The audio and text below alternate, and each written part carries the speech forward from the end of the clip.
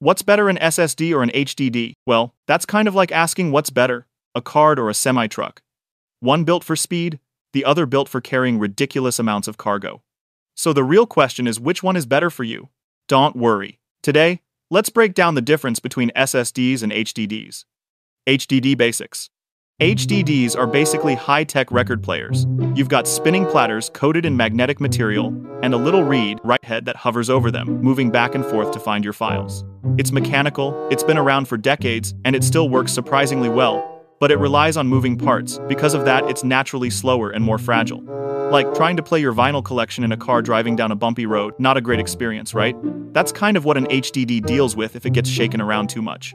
The pros? Huge amount of storage. For the price of a medium-sized SSD, you can usually get an HDD that's 10x or even 20x bigger. If you want to store your entire Steam library every season of The Office, an HDD still gives you the most bang for your buck. SSD basics. Now let's talk SSDs, solid-state drives. These don't have moving parts. Instead, they store data in flash memory, which your computer can access almost instantly. The difference in real-world use? Night and day. Booting Windows on an HDD feels like waiting for water to boil, but on an SSD feels like snapping your fingers. Click a game, boom, it's loaded. Open Photoshop, boom, it's ready. SSDs also handle vibration way better. Drop your laptop with an HDD inside, and you might be shopping for a new drive. Performance comparison. Here's the thing, a lot of people look at sequential speeds when comparing drives. Like, this HDD can hit 150 megabytes per second, and this SSD does 500 megabytes per second. Not that big of a deal, right? Wrong.